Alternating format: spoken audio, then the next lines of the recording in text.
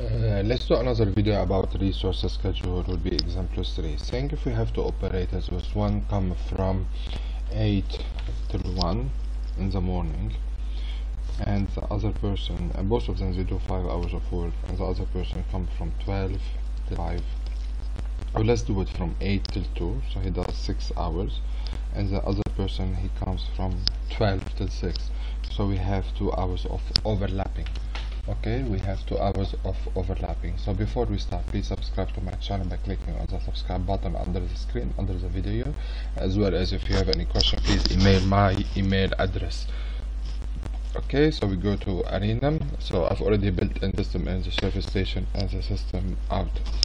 So the surface station, and I will just delete the button in it, so it's empty. In case we have, so we delete. I will do it in a second. So in case I will come to the set and I have 2 resources, I'm gonna delete this and start from sketch. So in case I have 2 resources is Rita and Carol.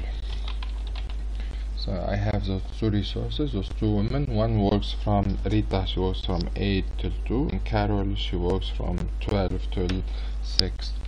Okay, so we come to the set, and this is, we have to do 2 sets for resource schedule, 2 sets. So we have operators, and the operators, we double click, we have Carol and Rita.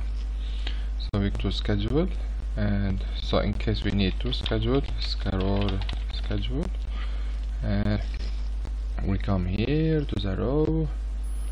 So Carol, she works 6 hours, no breaks, so there's no empty places, no empty spots, and we need as a smallest time interval. The smallest time interval slot is 1 hour, so we keep as 1, and so she works 8 hours per day. The minimum is time slot. Okay, so she works 6 hours, and I have to remind you, you click on the top to fill it up, you click on the bottom to empty it. So she works from 8 to 2, and I have to remind you 0, which means like 0 working hours. This would be 9, 10, 11, 12, so she works for 4 hours.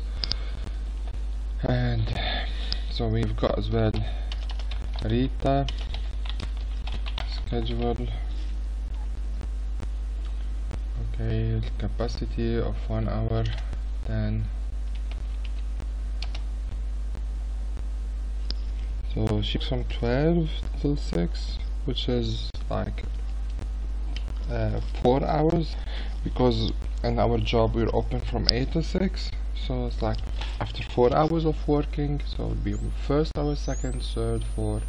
So she works 1, 2, 3, 4, 5, 6. Each box column corresponding to 1 hour of work, because we did here time slot is 1 hour. So Carol's, she works the first 6 hours and she goes home. Rita, she works, she's like off for the first 4 hours, and then she works all the afternoon. And so we still need to do one thing. Rita, she follows her schedule, which is Rita, and Carol, she follows her schedule, which is Carol.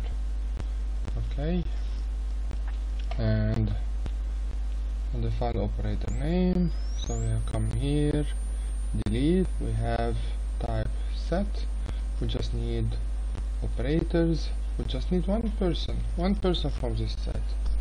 Okay, and so we could end up in a queue, saying here we have 1 minute. Okay, and I need to remind you, between Carol is working 8 to 2 and Rita 12 to 6, so between 12 and 2 there are 2 people working at the same time, so things might be faster, and so we might end up in a queue till it is 12 o'clock. I'm gonna stop it for a second, and I'm gonna put a time. So I have starting time is 9 in the morning, digital I just don't like. Non-digital clock, and the font is blue. So we have 9. I'm gonna make it faster. So we have like really long queue. One is, and I need to make one more thing. So the run setup parameters replication lengths of 10 hours from 8 to 6, and he stops. So I'm gonna rerun it. So there's a queue, and there's a queue till it is a little bit faster. So there's a queue till we are at 12.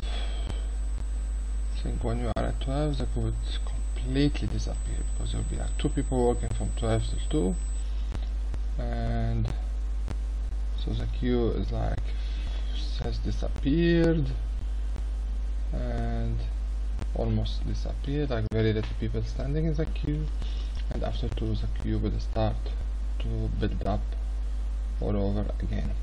Okay, so to make this as clearer, we could put here 1.5 to 2.5. okay, I'm gonna rerun it again. So we have like a clear queue till it is 12 o'clock,